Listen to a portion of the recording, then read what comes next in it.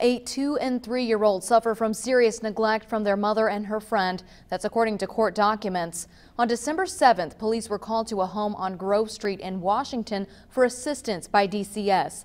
Police say Brittany Morford and Travis Criswell were inside the home. When checking on the children's welfare, police say they could smell a strong odor of burnt marijuana. Court documents reveal both kids were extremely dirty, soaked in urine, and extremely cold. Further investigation revealed the 2-year-old also suffered from second-degree burns. Morford and Criswell both remain in the Daviess County Jail.